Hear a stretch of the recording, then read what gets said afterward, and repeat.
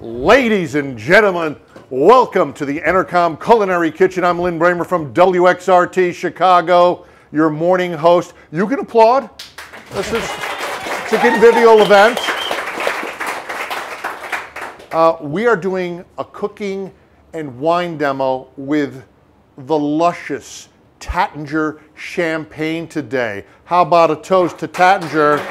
Cheers. And let me just say that when I celebrated my 25th anniversary at WXRT during the morning show, Taittinger brought me this smaller bottle of champagne to enjoy at the live broadcast. But our listeners, being what they are, finished it before I think I even had a sip of it. But look at all the names signed on here. Mick Jagger, Keith Richards, Paul McCartney. Okay, you can't see it. They're not really on there. They were not in there. But today we have two very special guests and two fellows that I've worked with in this kitchen before. First of all, standing in that corner, Ron Breitstein, certified specialist of wine. Let me tell you a little bit about Ron. He works for the co-brand Fine Wine and Spirits Company. But this guy, he appears on CBS 2 Chicago on television as their wine expert. When they say, we need a wine expert, go get Breitstein. We need him now, stat. He's the co-author of Wine and Dine, California Fine Wines, matched with gourmet recipes. He also writes for a bunch of different magazines, Wine Spectator, I'm sure you've heard of that, Wine Enthusiast, Beverage Retailer. He's been working in the business for 30 years. It's a pleasure to have you here. How about a hand for Ron, who's going to help us out with a Taittinger Champagne. And no wine and food pairing would be complete without food. So we have, standing in this corner, in the center of the ring, Dan Harris from Crosby's Kitchen, and also from Ella Ellie. The guy is working so much, I don't know how he had time to come down here today. Dan, welcome back. Happy to be here, thank you. And the good news for all of you is, unlike some cooking demonstrations we do here, you will get to enjoy 3 different Taittinger champagnes and 3 different courses of small bites here in the Culinary Kitchen. Woo! Right. Now, if you want to tell your friends, you can find us on 93XRT's Facebook page. We are streaming this live, so we are all on XRT's Facebook, watched right now by literally dozens of people. So I want all of you behaving as you usually do, which is on the verge of out of control. All right, we're starting with, of course, champagne, which I want to point out before our wine specialist Ron points out, champagne really goes with everything. Is there anything champagne doesn't go with? You know, I don't think there is anything it doesn't go with. It's my favorite thing. I always like to start everything with bubbles and make everything a celebration. You know, if you're at a restaurant and you're not, they come over and say, do you know what you want? You want a cocktail? Do you want wine? Before you get, you know, into the wine list or anything, the thing to do is get Taittinger champagne all around. I think wherever you are. That's what I do. And, you know, if you're doing it at home, you know, maybe like my family, you're a little dysfunctional when it comes to decorating the tree. And you keep putting it off and saying, well, we'll do it tomorrow, and then we'll do it tomorrow. But when you finally decorate your tree at home in the holiday season, open a bottle of Taittinger champagne. You can get it at Jewel Osco, right? You can, definitely. And there's a Jewel Osco near where you live, I'm betting right now. So what are we starting with here? We are starting with the Taittinger Brut Le Français. It is a blend. So let me take a step back. I went a little too far ahead of myself. This champagne doesn't have a vintage on it. We call it non-vintage. So when you buy a bottle of this Taittinger today, or 3 or 4 or 5 years from now, it should taste virtually the same. We call it a house style. So what we do is we blend 2 or 3 different vintages to make our non-vintage champagne. And this is a blend of 3 different grape varieties as well. There's 40% Chardonnay. Taittinger is known for using more Chardonnay than most any champagne house in the world. And then there's 35% Pinot Noir. And then there's 25% Pinot Meunier, which is a very not well-known grape variety except in Champagne. By itself, it doesn't taste great. There's some people that have made some still wines out of it, but it's not that exciting by itself, but it's the perfect grape to blend in to Champagne to give it the body and viscosity that it needs to have all these flavors that come out of it. So one of the things that I'm really big on when we do wine and food pairing is I always like to taste the wine first before we have any food.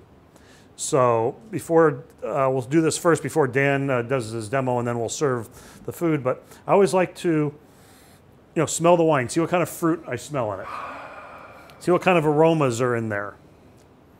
When it comes to champagne, champagne gets, because it sits on yeast, that's how it helps convert and get the CO2 into it so it becomes sparkling. Some champagnes will have a very yeasty character to it, like maybe smell like a little bit of brioche or bread character to it. I'm getting a little apple, a little pear, and a little champagne. It's very champagne-y to me. they did it right. They did it right. Figured it out. Now, why you said you use a lot of Chardonnay. What is it about Chardonnay that Taittinger likes? Well, Chardonnay has a lot of acid in it, and so the acid brings brightness to the champagne. Pinot Noir is great, but Pinot Noir is going to bring you more fruit and a little bit less acid, more tannin. And we will have one that's more Pinot Noir in it a little bit later on. But on this one, this is for the house style. They make what they call their Tête de Cuvée, which is a Comte de Champagne, which is 100% Chardonnay. Oh. And Now, is a Blanc de Blanc 100% Chardonnay usually? in most cases, yes. Okay. I mean, you could probably have a small percentage of Pinot Meunier. correct, Pinot Meunier in it, yes. Yeah, when sommelier comes over and says, well, this has this much Chardonnay and this, if you throw in, but does it have any Pinot Meunier? They'll be very impressed. As long as you say it better than I do, and then they'll just go, what is this person talking about? So please don't drink all that's in your glass so that you have some to try with the food, but remember how it tastes in your mouth by itself, and then taste it when the food comes out, because the wine should taste differently in most cases after the food goes into your mouth.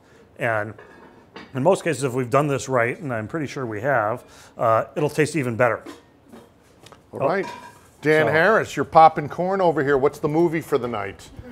You pop the champagne bottle, and it made me think of popcorn, and I just wanted to have fun. The whole idea behind this is the holidays and having fun. So a little bit of where I was at with every pairing on here was going out to the grocery store and kind of taking something that you may not grab when you go out, which to me was popcorn kernels. I got these from Nichols Farm, actually, out in Marengo. Really?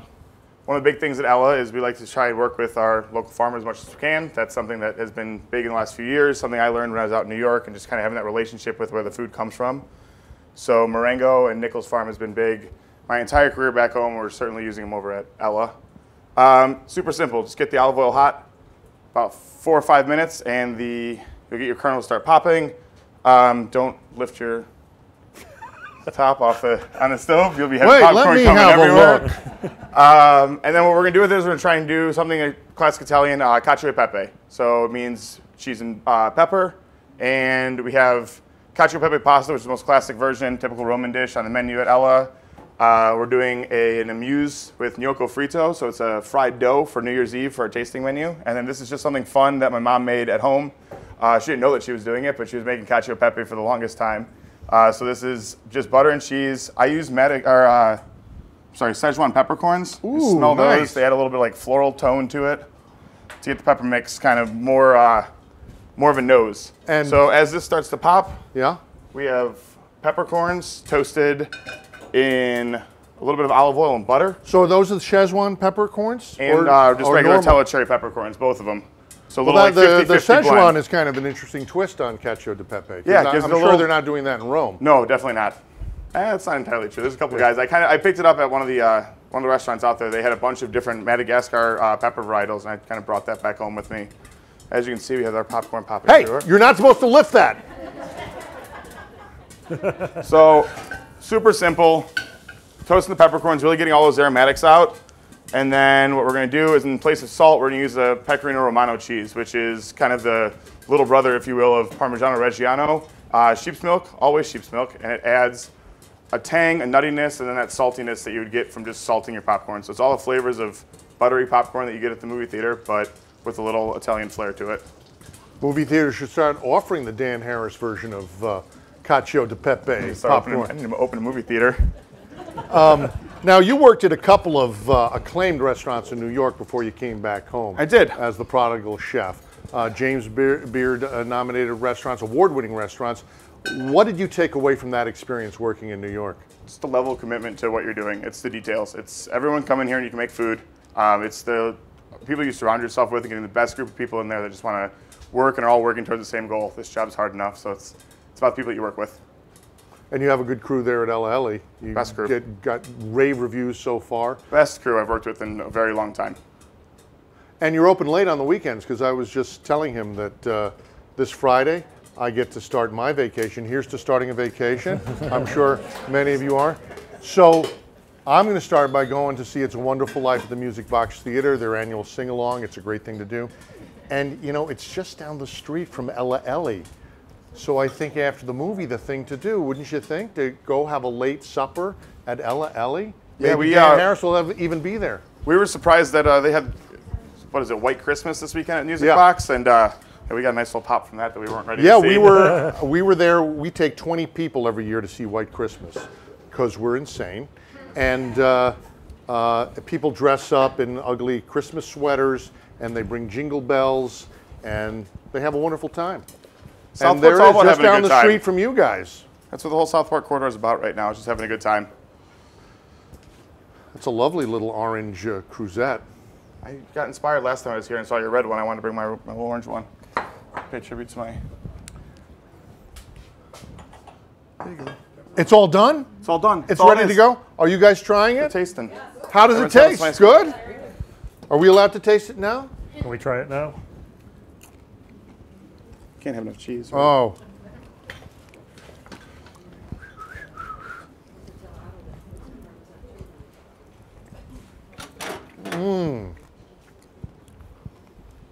Cheese never hurt the sipping of a Taittinger champagne. Never.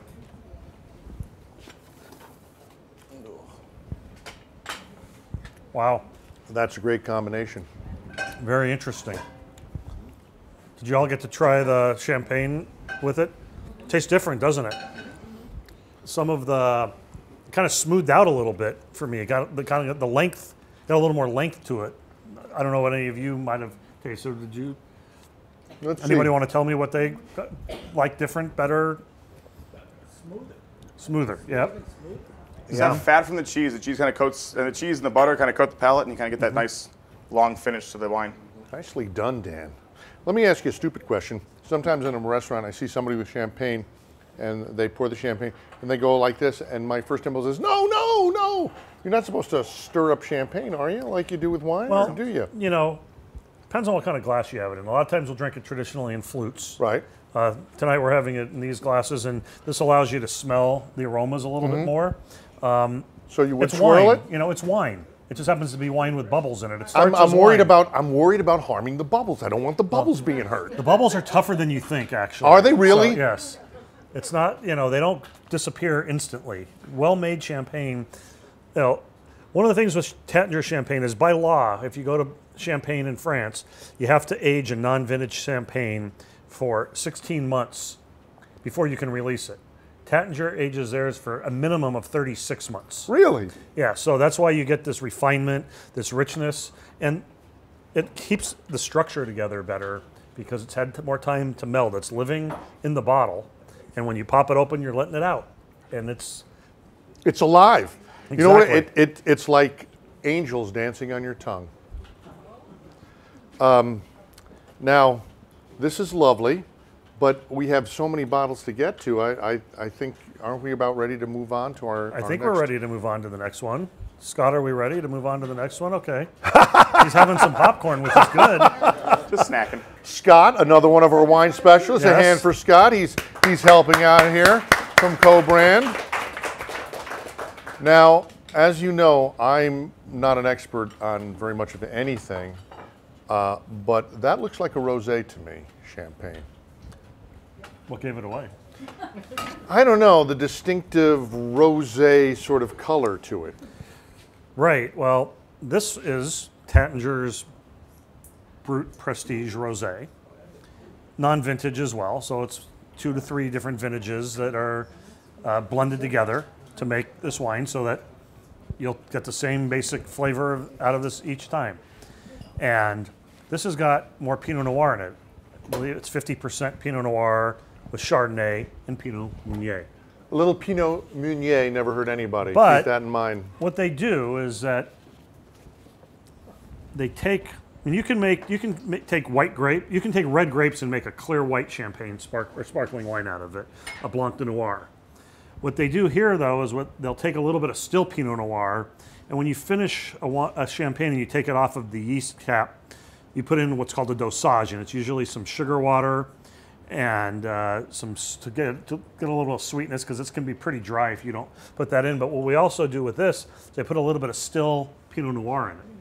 So not only do they use Pinot Noir grapes from the start, then they put some still Pinot Noir, which will give it more color. So that's really more of a coloring agent. Right, and it's really interesting because it can change the whole brightness of the wine. Years ago, I was fortunate enough to go make my own sparkling wine at a winery in California, and we were sitting there playing with the dosage, and 1 milliliter of Pinot Noir made a dramatic difference In the way it finished the wine and how it Really? tasted. And I would never have thought that. For all the years that I've been doing this, that like opened my eyes to something I never would have thought of. 1 milliliter in the dosage, and you're only putting this much into the bottle to begin with.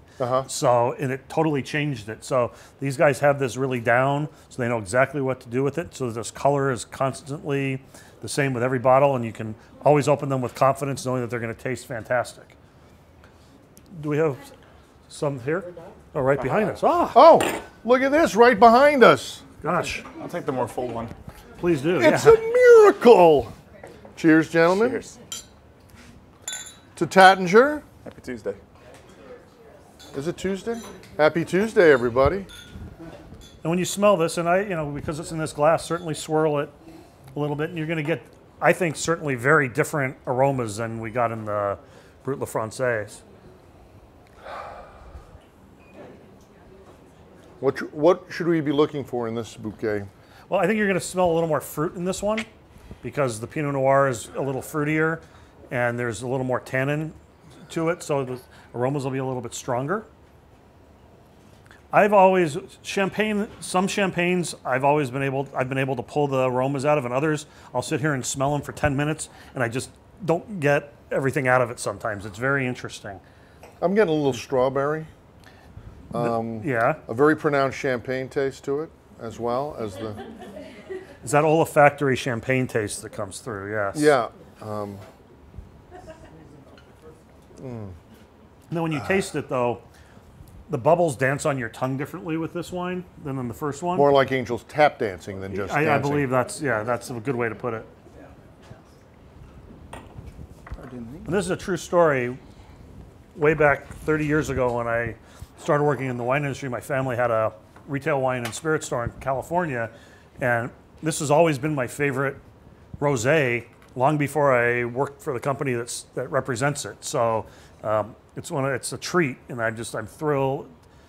I'm thrilled to get to drink this when I drink it because it's just so delicious, and it tastes about the same as it always has. And I think that's a sign of quality when you can have a product that tastes the same 30 years ago as it does today almost. So. Well, I mean, Taittinger is a beloved brand, and we're talking about how champagne goes with different things, but there are subtle differences in the dishes and in the champagnes we're having.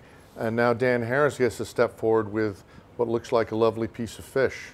So back to kind of where the roots were in New York, back at Esca, we learned about Italian crudo, or Italian sushi. So that was kind of a big thing when I was out there about 10, 12 years ago. It started getting going. Dave Pasternak is the master of it. And while it's simply about the fish, I really do like the time to take the little seasonal ingredients and add them to make the entire dish kind of pop and stand out. So we're doing Mediterranean sea bass today. And then these are not weird looking tomatoes, they're persimmon. Wow. It's citrus season. So we're doing persimmons, blood orange, a little bit of Kalamata olives, and then some local microgreens. So I don't think it's something you should be scared to do at home. If you have a great fishmonger, if you go to a great grocery store and get fresh product, you can have raw fish and not have a problem with it. The easiest thing is get a nice clean fillet, pop it in the freezer for a little bit just to kind of get that chilled right down to 32 degrees, and you're going to kill any bacteria that you might want to be worried about. Really? Is that what does it? Yeah, it's just getting it underneath 32 degrees. You don't have any bacteria growing at that point, and it's totally safe and easy to do at home. I didn't know that. That's great to know. Super simple. Sushi for everybody at home. I'm telling you, they do all the sushi lessons at any Sur La Table and everything else. It's something you can do at home very easily. So another big thing is doing cutting against the grain like you would a steak. You're going to get nice, softer pieces of fish. We're just going to kind of have some fun and play this. Now, where did you get the idea to work with persimmon? Persimmon is not something I see on a lot of menus. Do you people see persimmon a lot? Persimmon it's seasoned. It's like a 6-week treat that we get right around now, just like cherries. Cherries my favorite season of the year, but that season closed a long time ago, and now we're into persimmons right in the middle of citrus season. So these are coming from California and all the way up to Washington, and then you'll find them at any grocery store. They're kind of like the star fruit. You look at it, you go, I don't know what the hell to do with that. So you can... Unless you're Dan Harris. You can just peel them and eat them. They have like a sweet kind of botanical flavor to them. I'm obsessed with having like shapes and changing kind of how things look in presentation. So we take a little apple core and punched them out, and then marinated these little shotgun shells with lime juice and honey. Ooh. And that's what we have here, dressed in like little coins. I kept giving to people at the restaurant, and they're like, "Oh my God, that's a great tasting carrot." I'm like, yes, it is. I grew it in my backyard. a little blood orange juice, because why not? Oh, it looks beautiful too. That's great. Biggest portion of this is seasoning. So a little bit of sea salt. Everyone should have some at their house. A little goes a long way. And then splurge for your holiday season on good olive oil. This is one of the best times of the year to buy olive oil. Grapes get picked at the same time all the olives get picked. So getting fresh pressed olive oil is a treat. And it's just fruitier and grassier instead of that kind of like sharp, bitter, astringent olive oil I think a lot of Americans are used to. Just getting this nice, bright, vibrant, grassy olive oil is awesome. Now, I've noticed every chef I've ever known they put your finger on top of it. I don't know why. You know? Well, I'm glad you're all here. We don't know why. it doesn't control the speed it came out Well, at. I that's what just made it look cool. That's the important thing. It looks cool. If you're a chef working in a high pressure kitchen, if you're not occasionally trying to do something because it looks cool, yeah, why even bother? More Nichols Farm here. We have some red mustard greens and wasabi arugula. So it's gonna be a little extra spicy. So what is the wasabi, the spicy? Sometimes you got to worry about that when you're pairing a wine. What does that do with the champagne? Well, if you have enough fruit and lively fruit in the champagne, it should cut nicely through the spicy or in a little bit of sweetness in the champagne. But usually it tends to work very well, especially when there's the tannins in it with this rosé. Take a look at this. The last time I saw a color combination this beautiful, it was a Juan Moreau at the Museum of Modern Art in New York City. And it was simple. That wasn't hard. You made it look simple. Have fun with it. Take a chance. I didn't quite catch. You got the plugs of persimmon. You said it was honey and A little, like a touch of honey because they're already sweet. So every day that goes by, like these come in, they'll be rock hard. If you're buying one, you want to buy a rock hard persimmon because in a day and a half it'll ripen up, it'll start to get soft, and all of the sweetness, like concentrated sugar will come out of it. So just a touch of honey to kind of balance, to bring out that sugar, and then fresh lime juice. They actually use the lime cordial that we use in our cocktails at the restaurant. So it has lime zest and sugar and lemon zest and fresh lime juice, and it just has like a really beautiful, almost simple syrup, but it's still citrusy. Beautiful. And what's the best way to eat these? With a fork or spoon? Your finger. Your finger? I don't want to seem like a savage. Fork over there. I don't want to be a barb. Oh, you know what? I've worked here before. You're right over there. Right in here. I've worked here before. There is a utensil drawer. These are my favorite utensils. In the Intercom Culinary Kitchen. We are streaming on Facebook Live. I hope you're watching out there on Facebook and going, what the heck are they doing? We're enjoying gourmet food with Chef Dan Harris. We're enjoying Taittinger champagne of all sorts with Ron Breitstein, who is our wine specialist today. Okay. Who wants to go first? I will. You go first.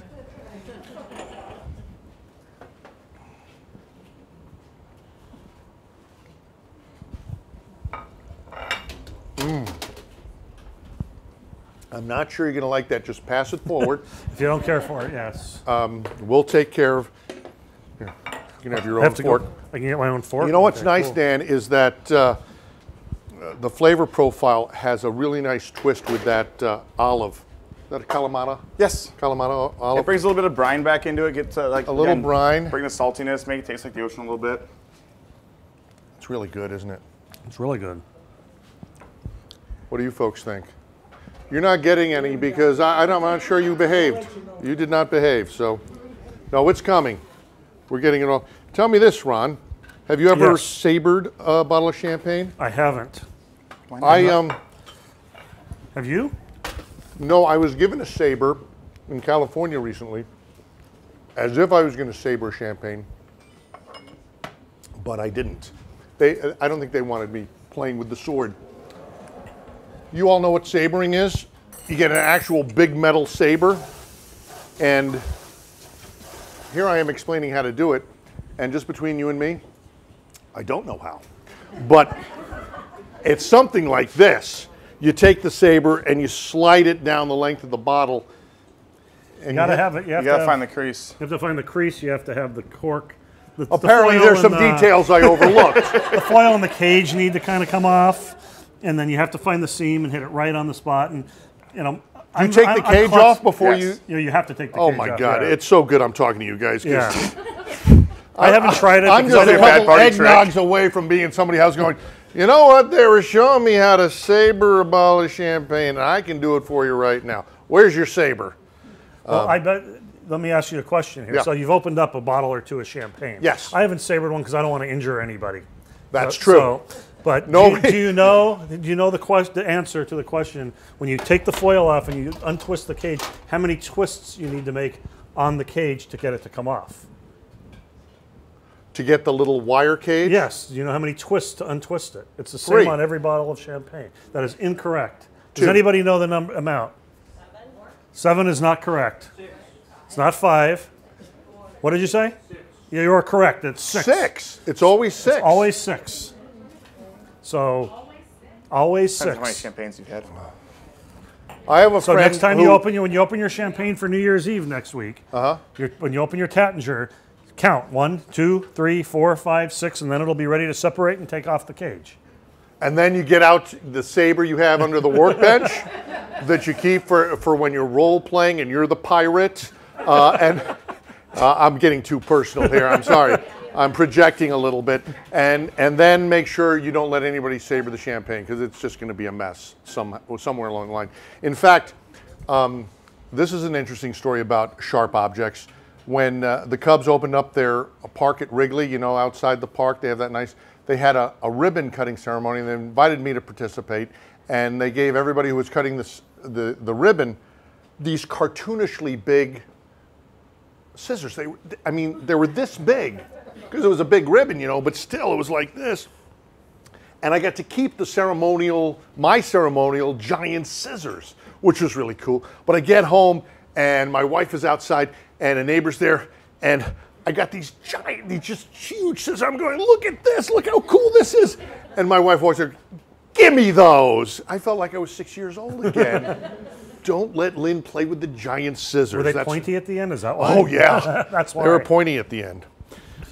Okay, as everybody, you guys demolished the second course, didn't you? How did you like how the rosé tasted with this? I thought it was great. So, I mean, we did give Dan these champagnes ahead of time so he could get the right pairings with them, but we always want to hear what everybody has to think about it. Everybody's tastes are a little bit different, but I think it was fantastic. Yeah, I do too. Dan, I just want to know, did you do a lot of in-depth research of drinking the champagne before you decided on the courses? Or did you take just like one sip and go, okay, I got it, I'm done, I'm ready to go? Or did you say, a couple more bottles, bring them in here? I tasted a lot. I wrote down a bunch of notes, like just words all over the place, and then it took me like 2 weeks to go back to it and find time to be like, okay, never mind, I have to figure out what we're going to do with all these ideas they haven't played. But that's how so we you were actually writing down, writing words all over the place. That's how Sylvia Plath used to write poetry. I'm not with the champagne, of course. I'm not Sylvia Plath. Yeah. Well, you are not. This is poetry in a bottle. I mean, come on there. It sure is. This is more romantic poetry in a bottle. I think this is more Percy Bysshe Shelley than, say, Allen Ginsberg. Okay, fair. You should join my trivia team. We need a person like you for this English poetry stuff. You know, do you do the bar trivia? We do. And your team's pretty good? We try. Somebody invited me to one of those trivia bars. Some of you have done the trivia at bars. They brought me along to be the ringer for music. I said, oh, Lin's going to know everything. And I explained, no, at the trivia contest, they're going to ask questions about Katy Perry and about M&M, and sure enough, they're going, the first top 5 single from M&M, and everybody looks at me like, I don't know. When was the last time you heard M&M and XRT? So just another example of how essentially waste of time. All right, if they finished, do we get a third course today? We get more. We got a third champagne too. Okay, Taittinger Champagne. We've had the rosé. We've had the Française. We had the Prestige rosé. What are we moving to now? We are moving to one of my pretty favorites. bottle? It's a pretty bottle. If we could turn all the lights on. No, we can't do that. This is called, the next one you're going to be poured right now is called Nocturne. And if you take this in a dark room or have a little blue light, it'll look like it's city lights is what it's called. Really? Yes. I Can don't know. we turn out the lights so we can see? I don't know if that'll work. This, turning out the lights may be more technical expertise than I have. If you had said put the needle on the turntable and back it up a quarter spin, I go, I got it, but I'm going to slip cue it. So this wine, this Taittinger Champagne Nocturne, is kind of, they call it Nocturne because it's kind of for after dinner, nighttime. We use it in a lot, does very well in nightclubs. It's a little bit sweet. It's the same blend as the Brut La Française that you had the first one, but the sugar is about 4 times as high on the dosage that goes back into it. So not overly cloyingly sweet, but has a nice sweetness to it. And I think we actually have some here, Lin. Now, is this a champagne that could also double as something you'd have with dessert? Well, that's exactly, with dessert or as an aperitif. It could be either. I'm just going to see how well it goes with the crudo, because there's some crudo wrong. But when you smell this when you get it, as they're coming around pouring it,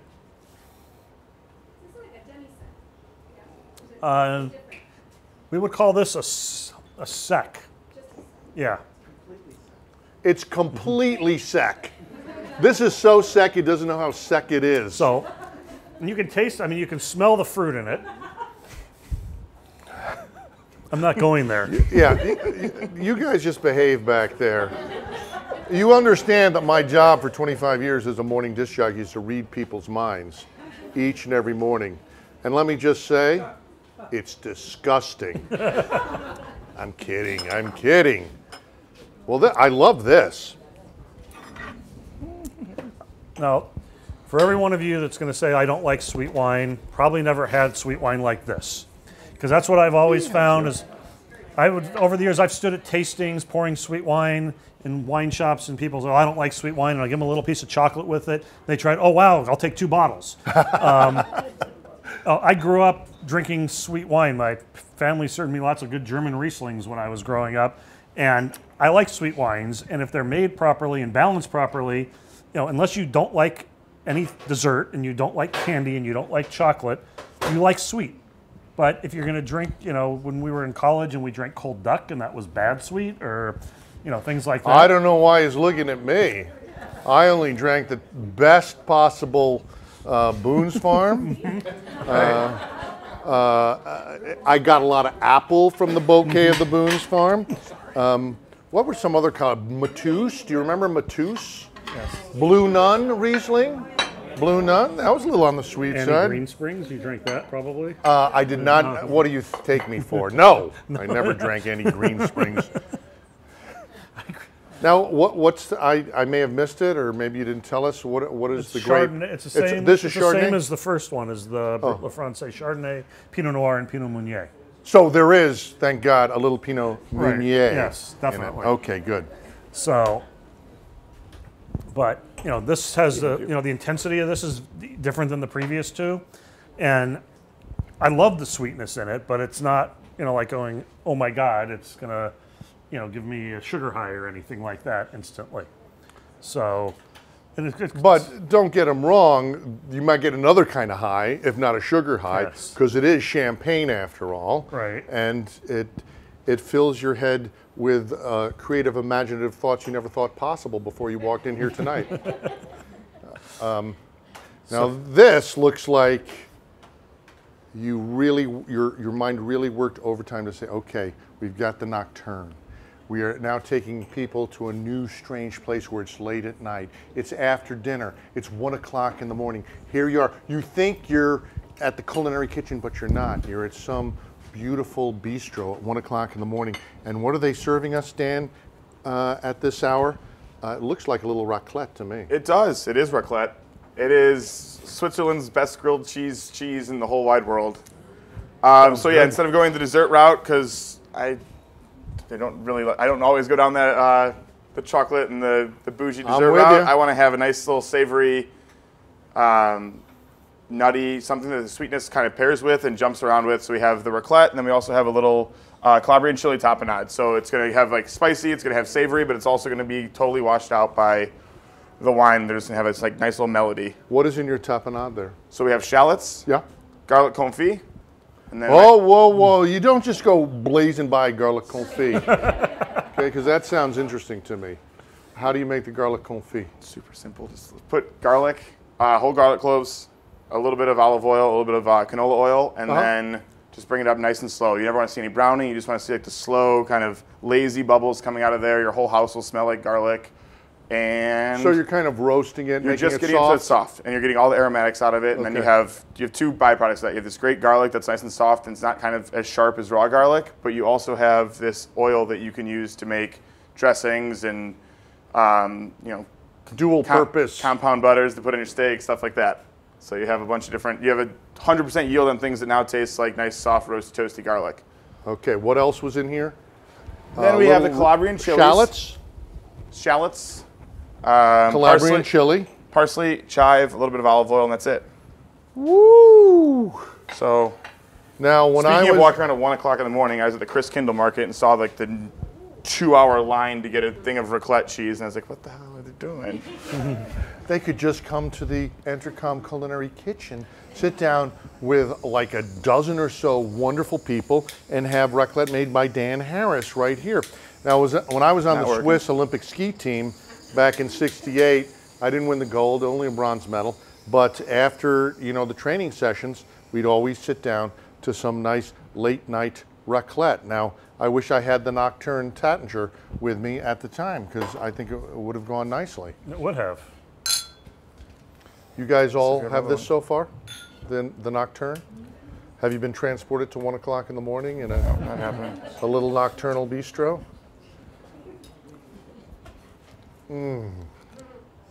So what you're doing here? What are you doing? Trying to start the place on fire. Okay. Here's some technical Just difficulties. ignore the overwhelming smell of gasoline. It's not a problem. Let me just take. Oh, look at it. Is that a special raclette tool you have? It is not. It is a dual purpose. Cut the fish knife, wash it off, and then scrape the back of it to scrape the raclette cheese.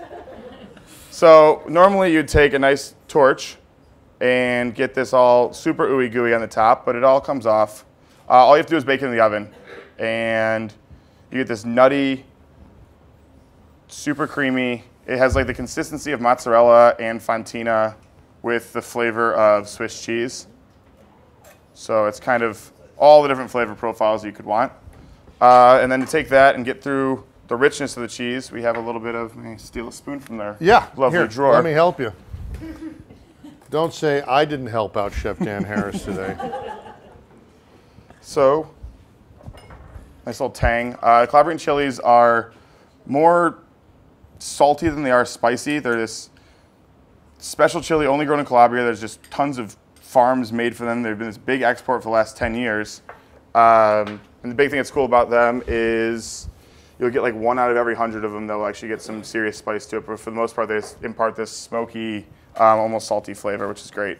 So it's the classic chili pepper Russian roulette. Yeah, it's a great game. Have you played that game? No, I play real Russian roulette. You're obviously good at it. Check one off for the chef. Mao! Okay. Am I allowed to try this now? You are. Simple. Keeping it simple for everybody. Let the champagne. Don't do a lot of work. Impress your friends.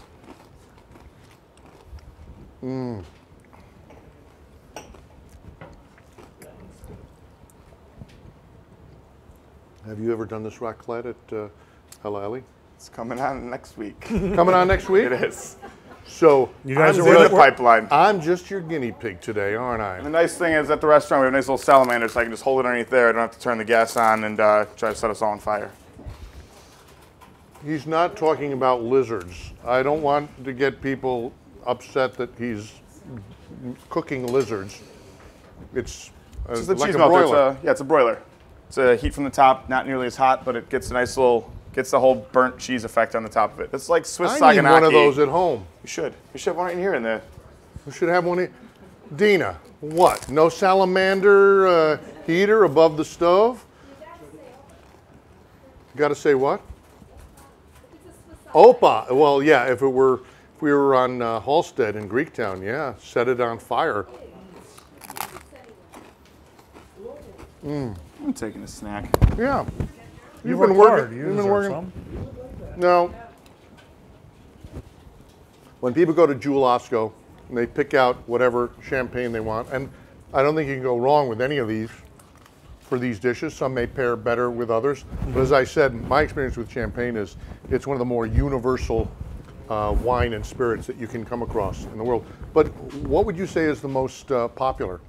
Well, the most popular is the Brut La Francais. That's the one that's easiest to drink. Some people get affected by the color when they see the rosé and they don't care for it. Personally, if you find when you go to champagne houses, usually the most expensive champagne in a champagne house is their, what they call their tête de cuvée, the best of house, the rosé. Is it really? Yeah, so usually the rosé, like Taittinger's top rosé, sells for probably around $250 a bottle, where the Blanc de Blanc, the 100% Chardonnay Tête de Cuvée, sells for about $160, $170 a bottle. And you'll find that at any champagne houses, they make less of it, and that's usually what the owners of the champagne houses like drinking. That's so interesting. Now, I understand why Merlot took a big dive in popularity. It was because of the stupid, well, it was a great movie, Sideways, but Paul Giamatti yelling, "No bleeping Merlot," changed the whole profile for retailers around the country going, yeah, I'm not getting Merlot. Paul Giamatti doesn't like it. Well, the wine he had at the end, the Cheval Blanc, Yes. it's half Merlot. See? Right there. But it was a white wine, right? No, it was red. It was half Cabernet Franc, half Merlot, Chateau Cheval Blanc. But he ate it with a burger in a fast food joint. Sometimes that's what you just have to do. You just got to do that. Yeah. But why does, in my mind, I think the public has kind of a perception of rosé is like, I don't want to go there. I know it's supposed to be good. Why is that? Well, up until about 2 years ago, that's how the public perception in this country was. Now, basically, since early 2016, rosés are hot as can be. Still rosés, sparkling rosés, cava that's rosé. You can't call Prosecco rosé by law, but it's, Right. Anything that's pink that tastes good, because people finally figured out that they're not all sweet, that most of them are dry. But when people started drinking wine in this country, when it really started getting going in the early 70s, you'd go in and you'd find pink champagne would be on the shelf for $2.99 a bottle, and it was full of sugar. And that's what they tried, and they didn't like it because it didn't taste very good, to be perfectly honest. So people didn't drink it, because affording that $12 or $14 bottle of champagne that was rosé was very cost prohibitive in the late 60s, early 70s. So now we're starting to see wines more universally accepted. More people are drinking wine. The millennials are drinking wine as their first beverage of choice, as opposed to spirits or as opposed to beer. And they're trying all sorts of different things, and they're telling their friends, hey, this is good. We can drink this with any kind of food. It tastes good. It's not hard to drink. You drink red wine sometimes when you start out. It can be very tannic and bold and tough to drink. Chardonnay, sometimes it's too dry or too acidic. But rosés kind of hit you right down the middle there and can be pleasing for almost anybody. You work so much in the marketplace and see so many trends. I'm just wondering, are millennials drinking better quality wine? Because I know the baby boomers grew up drinking crap. Yeah. Not only are the millennials drinking wine, they're drinking better wine, but they don't drink the same thing regularly. Uh-huh. They move around and try different things all the time, but they're not drinking $4.99 bottles of wine.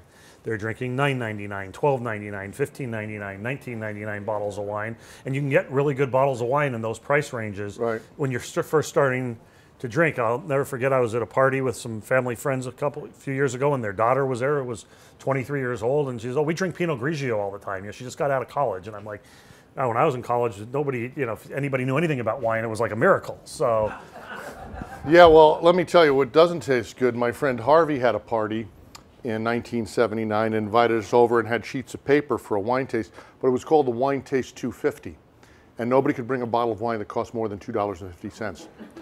And you know, we'd go from wine to wine to wine and write down our comments on it.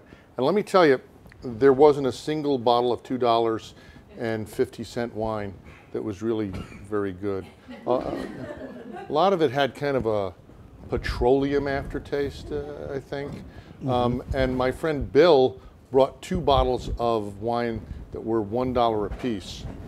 And as the night went on, I noticed that Bill's writing became more and more flowery and more.